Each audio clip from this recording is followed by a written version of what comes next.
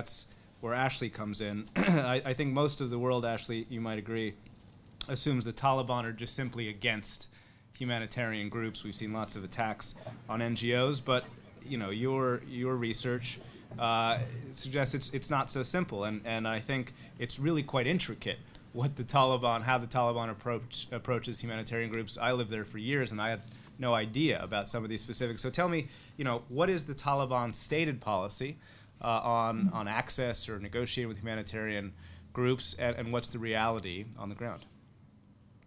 Yeah, as you say, it's incredibly complex. I'll try to stay out of the weeds and give you a bit of an overview of what we found, which was that the Taliban has a sophisticated policy, at least at the leadership level, in their code of conduct, which Pascal mentioned. Often armed groups have their own internal codes of conduct, which are, lay out their own internal rules on these things and are a starting point for any humanitarian agency seeking to engage. So what does the code of conduct for the Taliban say? Well, it says it has a shadow ministry of sorts that regulates aid agencies. So we talked to the shadow minister in charge of, the commissioner in charge of regulating aid agency access. And he laid out a policy of registration of agencies having to pledge not to spy on the Taliban, to share their project details, to be transparent, to be accountable, to agree to be monitored by the Taliban.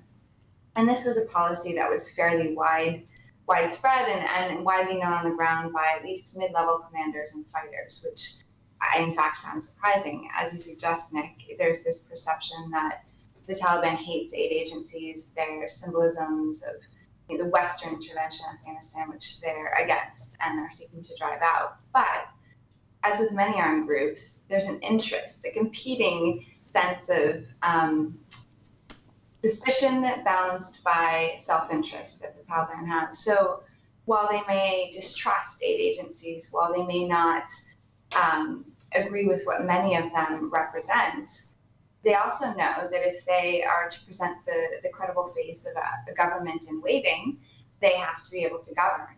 They have to be able to provide services. So of course they look to aid agencies in an effort in some cases to co-opt them, to bring them to the areas, or at least enable them to work, to give a positive impression to the local population, to win local support. See, we're better than the government. We're allowing education and programs to continue. We're bringing jobs to the area, and all of these things. So it's incredibly, incredibly complex. And on one hand, you have this attempt to co-opt or to use aid agency activity to further the Taliban self-image and positive PR. And on the other, you have extreme violence towards some aid agencies. You have retribution. You have aid workers being targeted, executed as spies, for example, or being blamed for airstrikes or night raids executed by international forces. But I think it is important to acknowledge that there have been some things that the Taliban has done, namely polio vaccinations. And this has been the most successful public example of humanitarian negotiations in Afghanistan, whereby various UN agencies and the ICRC undertook negotiations with the Afghan government, as well as the Taliban. This has been going on for years, to ensure that all children could be vaccinated so that polio could be eradicated in Afghanistan. And I think they've made huge strides to making that happen, and in large part due to the Taliban, who has repeatedly issued press releases stating their support for polio vaccinations and urging mothers and fathers to get their children vaccinated. So again, incredibly complex and at times contradictory.